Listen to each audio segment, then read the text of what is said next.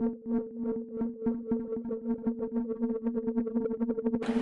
highways of social and commercial developments are widening without end or limit. Hey everyone, and welcome to the Decrypting Crypto podcast, a Castbox original show. I'm Matthew House-Barbie, and I'm joined by my co-host, Austin Knight. Hey Matt, and hello to everyone listening. Yeah, we got a really interesting guest on the show today, haven't we, Austin? Yeah, so we're going to be talking with Gleb Nikitin, the co-founder of MetaHash. Yeah, and Gleb's project, MetaHash, has caught both me and Austin's eye over the past couple of weeks because there were a few interesting and pretty big claims behind the project. And we know that Gleb is a very technical guy. He can dig into the weeds of all of the tech behind not only the project he's running, MetaHash, but across the wider crypto space. So we wanted to get his thoughts around some different things within crypto mining, in particular, one thing that he's calling forging within the proof of stake consensus algorithm that they actually use at MetaHash. And another big thing that we're going to dig into is hearing his thoughts around the current and future state of decentralized applications, or as they're commonly known, dApps. And this is where we want to figure out, when are we going to actually be at a place with dApps where they're commonly used by the general public, and when we may see big companies like Facebook and Snapchat and co. taking a foray into this space? Yeah, Gleb has some really interesting thoughts on this. Some big claims backed up with details. So it's an interesting conversation that we got to have here. Yeah. All right. Well, Austin, should we get this thing going? All right, let's do it. Gleb, welcome to the Decrypting Crypto podcast. Thank you. So let's start off by having you tell us a little bit about yourself and how you got involved in the crypto space. I will start from the very beginning. I have been working in internet from my whole life, and I would say every cent I have ever earned in my life was in internet. I started as a graphic designer and programmer in 16, doing some website jobs, etc.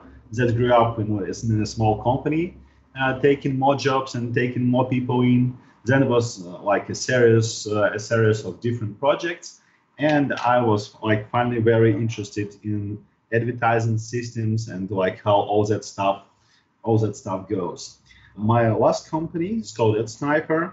It was focused on internet real-time bidding. For those who is not very specific about the term, I will take it brief. It looks that way. Whenever a person comes on any website, there is a code from some advertising system, and they send us the request of if we want to buy this particular impression and how much we are willing to pay. That practically means that we receive the request from the whole internet, every second. Wow. And in some regions, that is close to billion requests per second. And so that's a lot. So we receive requests from all websites. We receive that from Google Network, from Yahoo, from everybody, from AppNexus. And what we do with that, we are working with big agencies, with big network agencies, that they use our tech to buy advertising for their clients. But Gleb, sorry to interject. Just to clarify, AdSniper, that isn't a blockchain-based business, right? This is the company that you formed, and there's no blockchain technology in that company. Am I right? Yes, exactly. AdSniper, it's a purely advertising tech company, but it gives the background for the start of MetaHash. Oh yeah. That's why I'm explaining, because working with AdSniper, we did a lot of things that are very similar to what blockchain is all about. It's data synchronization. It's keeping millions of requests per second. It's about high load, big data processing, machine learning, etc. Everything that is really needed in blockchain.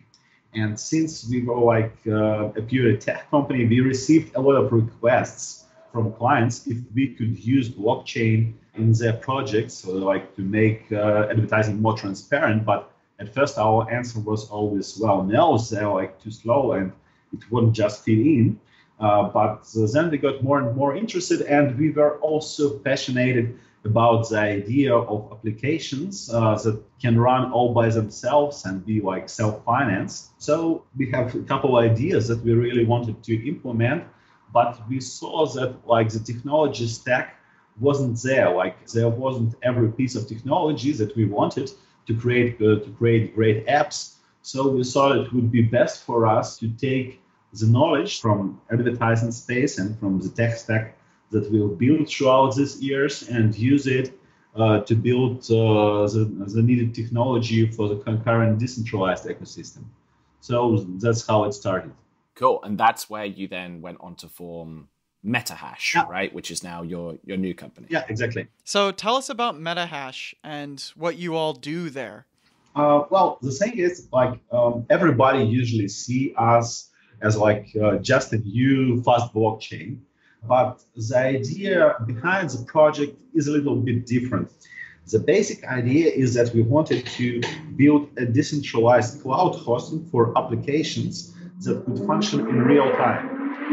That means that like when somebody uploads an application to our network, it just pop-ups on a lot of instances. And where comes the blockchain chain itself is that these applications must somehow synchronize the data between each other. So because like, let's say you have an application that is running in real time and you as a client connect to one of these applications. And you save some data there. And then you connect to another instance that know nothing about your previous session. And here exactly when the chain comes in.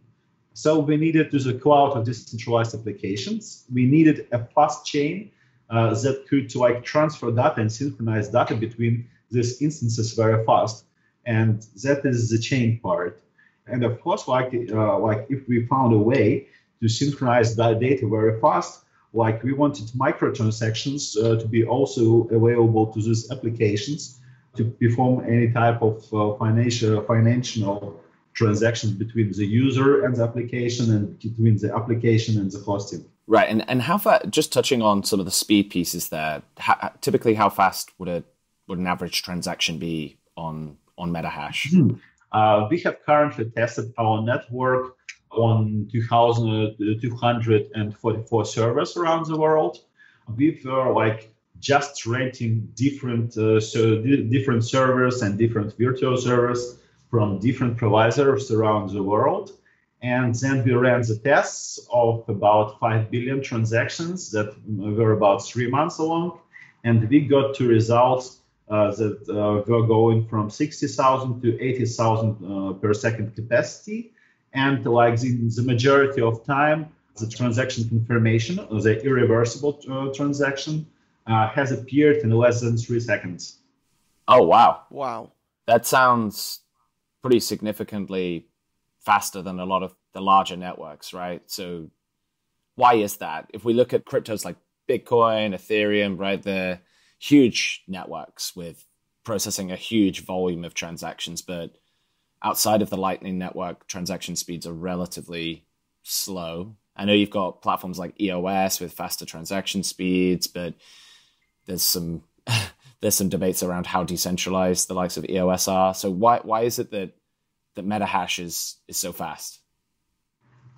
It's because like we viewed the problem on a completely different angle. So we were building the network like to synchronize fast. And MetaHash has a pretty complex architecture, but it is really there not to complex things up, but to speed up the transaction, speed up the data synchronization, and to put through the network as much data as possible. Talking back like to Bitcoin and other popular networks, they did a really terrific job on the cryptographical side, on the mathematical side of things, and great concepts in blockchain structure and design were born. And many companies like Cardano are making great improvements in the cryptographical space and making adoption to the chain designs themselves. But like our company, like we had a little bit different skill set that we used. Like we are all about high load, about network synchronization, big data processing, and we just added our skills to the existing blockchain patterns and like mixed them together.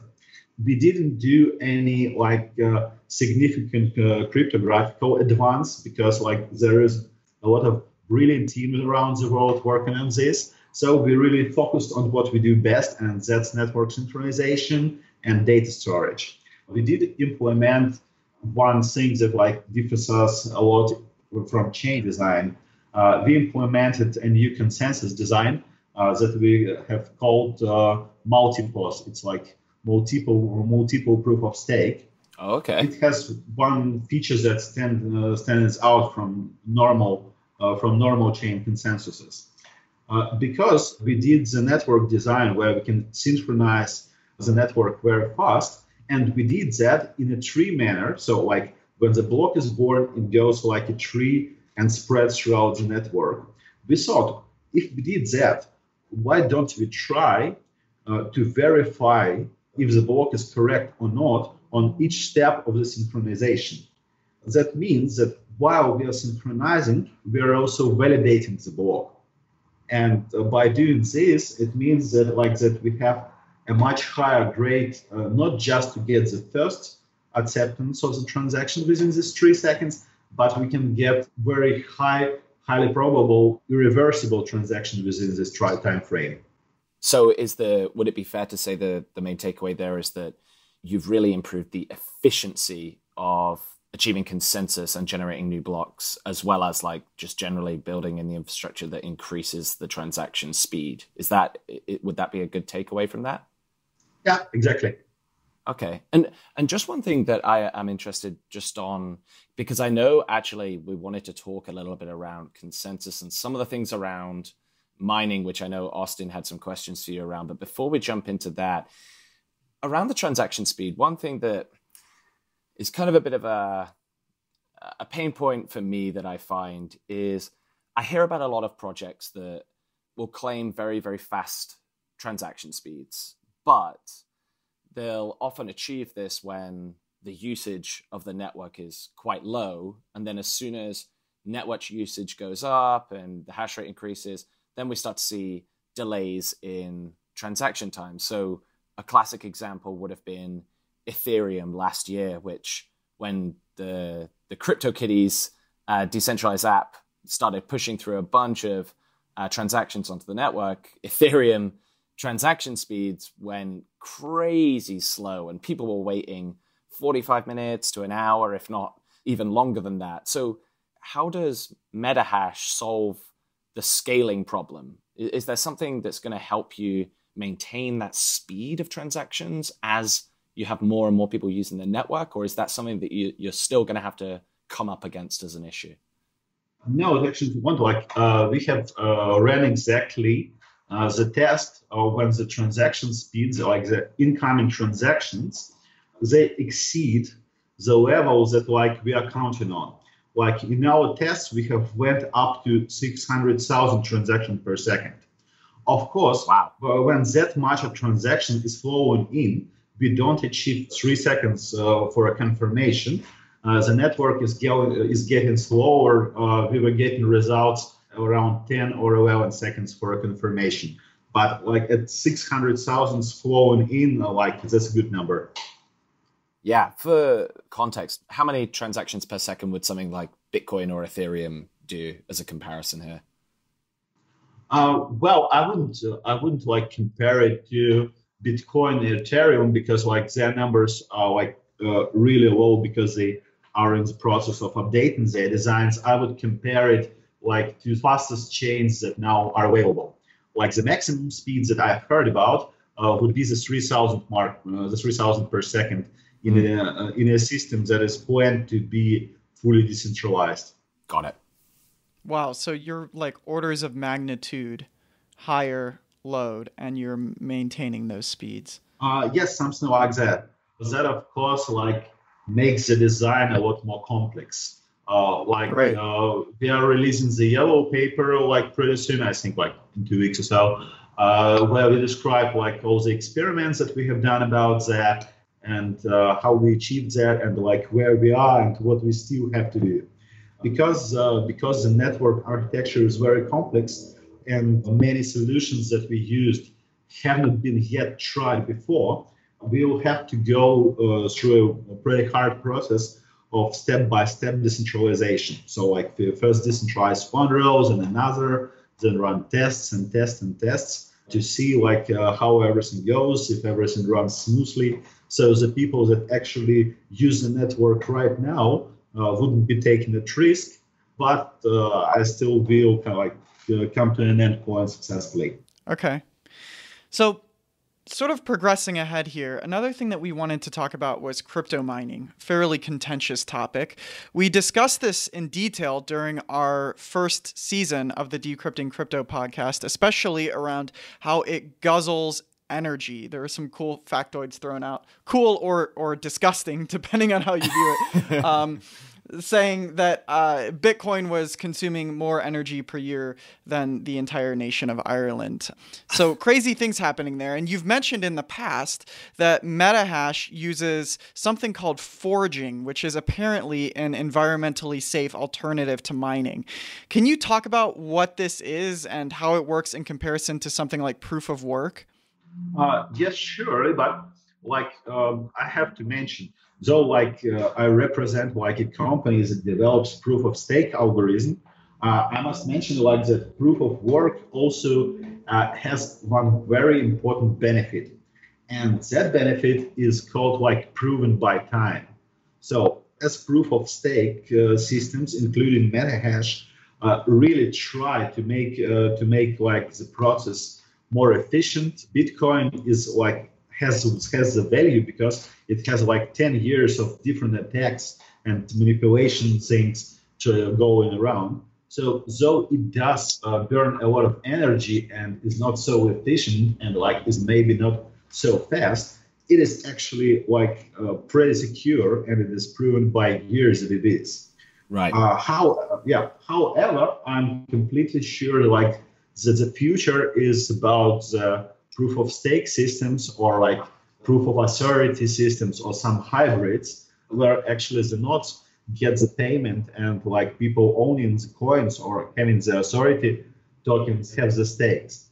Why? Because like the main work of actually transmitting the transactions lies exactly in the nodes, and that are servers that are like connection speeds, etc. And like if you financially motivate the right nodes, you get the result that you get better hardware at that point. Just for some of our listeners here, just to clarify a few bits of terminology there. So you were talking about nodes, and in this respect, this would be someone's kind of mining rig, or node is like their computer that they're using specifically for mining. And when you're talking about proof of stake, instead of using processing power like in proof of work, you would be staking the tokens or the coins that you've accumulated through the mining process to achieve consensus, right? And I actually haven't heard of the other piece that you talked about, which was proof of authority. Could you just elaborate a little bit for our listeners in what that is?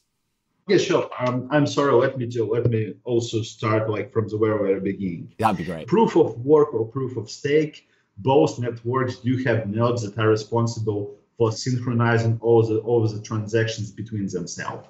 The difference between the proof of work and proof of stake is in that proof of stake usually pay directly to node owners that are responsible for synchronizing transactions, while in proof of work, nodes usually don't get any benefits, and only the miners, the rigs, do.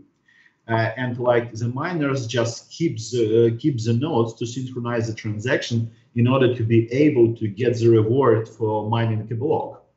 And in proof of stake, the nodes are directly financed, so better hardware could flow into that end, and we can reach a higher amount of nodes.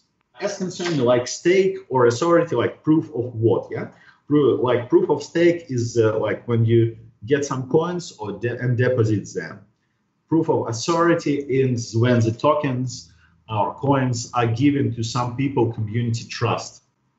And there is a number of algorithms there, but it's all about staking. So we have the hardware that is installed somewhere on internet channels that makes the work of synchronizing transactions.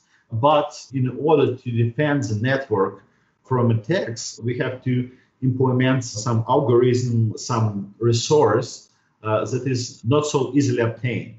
It's a coins at stake or a special tokens that are given to community members that people trust that are staked upon these nodes. So that's how proof of stake works. And so where does this idea of forging come in? This isn't something that I'm familiar with, and I know me and Austin were talking before we hopped onto this conversation, and we were wondering if you could elaborate a little bit on what that actually means. Sure. The thing is that in MetaHash, there is no single node that practically forms a block alone. The block is forged by almost all nodes in the network. There is no single validator in MetaHash. So when a block is born, it goes through a series of confirmations by different nodes that confirms that the block is correct. And so each of them forges the block on and on till it gets to the end client. So it's called forging because all the nodes make the block together. Right. How are the block rewards distributed across those nodes? Does it almost work in a way kind of like a mining pool would, or? The thing is that we record the performance on all nodes in a separate chain. We call it the technical chain. And we record the stakes that each of the node has. We record all the work that was done by all of these nodes and by all the people that make stakes and all of the people running metagates on their home computers. And after the 24 hours mark, we calculate all of that and distribute rewards to all network participants. So there's no reward for a single block in MetaHash, though the pool from forging pool and commissions for these 24 hours are distributed between all network participants. I see. Okay. So it sounds to me, if I'm getting this correctly, like the element of forging is almost a facet of or a modified version of the proof of stake consensus method. Right? Correct. Right. Okay. Wow. It sounds really interesting. And I'm assuming a lot of the stuff that we were talking about around this being more environmentally friendly is because it's not using the crazy processing power of proof of work. Yes, surely. And we have gone one step further. What we did, we implemented minimal stakes for node roles. So the thing is that if there are not enough nodes in the network, you need less coins. But if we get enough nodes to run the network securely, the minimal stakes come into play, so we can limit the amount of nodes actually running the network. So the top number goes in thousands, but it won't be something like 1 million nodes working to approve the transactions because the network just doesn't need that much. So we try to put a cap on the amount of total nodes in the network that could be active. I see. Just to save up resources and expensive hardware that is really not needed in the network. Because a big network can use maybe 10,000 nodes, but do you really need 1 million? We think that we don't. I see. So one of the last things that me and Austin wanted to touch on was around decentralized apps. We've talked a little bit here about some of the different consensus models that MetaHash is using, how you're thinking about transaction speeds. But one thing you also mentioned is that MetaHash, you can build and manage decentralized apps or dApps on it. And one thing I'm quite interested to know outside of the actual dApps themselves, one example that a number of our listeners maybe have heard of is CryptoKitties, and there's many, many more out there. But when do you think we're going to be close to the level of adoption from the general public where decentralized apps are just a everyday, normal part of our life. Do you think that we're close to that, or do you think we're 5-10 years away? How far away do you think? I think like we are about 2 or 3 years away. I'll explain why. Like 2018 was the year of companies like MetaHash, like Gelos, like Tron, like many others, like Zilliqa, made a lot of fast blockchains, made a lot of takes on building the network infrastructure to be right for decentralized applications. And I think like 2019 will take developers like to learn these new tools, to understand what suits them best, or even to use a mixture of the tools provided by different networks to build like really awesome applications. And like in 2020, they'll start like the advertising campaigns that would really bring the masses inside the decentralized applications. And I think like MetaHash made a really important move in that direction by like the concept of cloud hosting for decentralized apps that would allow them to work in real time and just synchronize the data through the chain. And I'm sure that like a lot of other companies would make also very interesting moves. And by the end of 2018, we'll already have a solid tech stack to build upon. So when you say 2 to 3 years and big companies making moves, do you think of giants like Facebook and Snapchat making a move to decentralized apps? What would be the benefit of them doing something like that? I think that they won't really benefit from that, but in most tech companies right now, the founders are still at play, and I'm absolutely sure some of them are also fascinated by decentralized technology in general, and the ideas and an application can live all by itself. So I'm sure that like in some of the biggest tech companies, at least in experimental laboratories like Google X, some experiments will take place, and like they'll try to also dig into it and try to open some services as decentralized, like trying to get more user trust in the things that the service won't change. Because I think that even like these tech giants now understand that while the founders of these tech giants are still running the companies, it's pretty safe because like that were the people that were passionate about it that invented these companies. But what happens next when the founders are not at play and like we as humanity are fully dependent on these tech giants that are governed by board of directors, etc. And that is like, I would say, a bit scary. And I think like the founders of these tech giants, I think they think about it the same way. What will happen when they will stay back? What will the giants that they have built from scratch do after they step back? Yeah.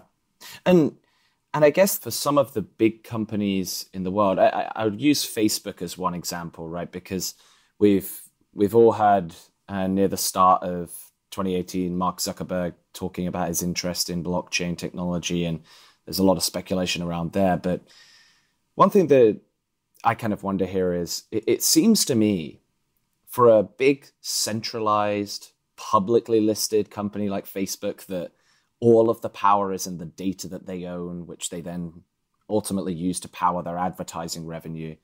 Why would they risk all of that business model by then creating a decentralized application where they would then no longer have control over the data that they could then use for advertising? Do you believe that there's going to be a real shift culturally from a business point of view from some of these big companies? I don't expect them to make any bold moves in like the coming years. Like the bigger the companies, the slower it takes the decisions. But I'm sure they will like play with it. I think that they will launch some small experimental applications first to see how it is going. But if they see like real interest from the people, why not? Because like a decentralized application can actually be very profitable if it really gains traction and it gains viral interest from people. So even after it's like gone out to the world as open source and decentralized, application, it can still be profitable as a business. Right. Yeah. I mean, I can definitely see that. We've seen really only at a small scale now, and I hate to keep using the CryptoKitties example, but it's probably one of the few decentralized apps that's hit the mainstream to a certain extent. I'm interested to see where it goes. What do you believe, Gleb, is probably one of the more interesting applications that you could see the everyday person using as a decentralized application? I would say like one of the great trials would be, of course, games. It could be like you could possibly think that like people are just okay like with centralized games, but actually it's not.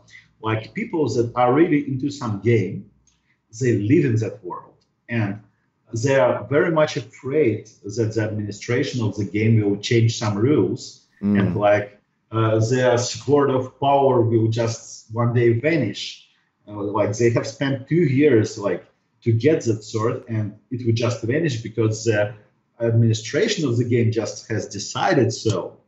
And I think that the beginning of decentralized games would bring a major shift when the players would really believe that everything works exactly as it must, and like it won't just change without their notice.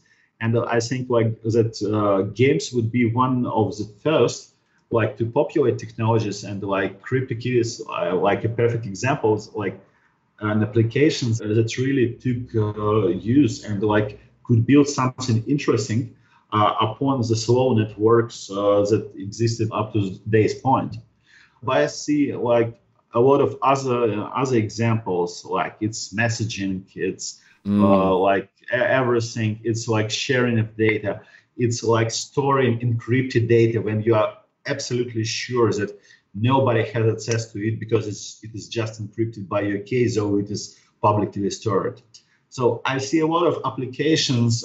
We just have to work upon driving the cost of transaction down, driving the cost of data storage down, like improving the speed, improving the experience of the person that is interacting with the decentralized app. Once it gets as easy as interacting with the website, that's the point where like it will take off.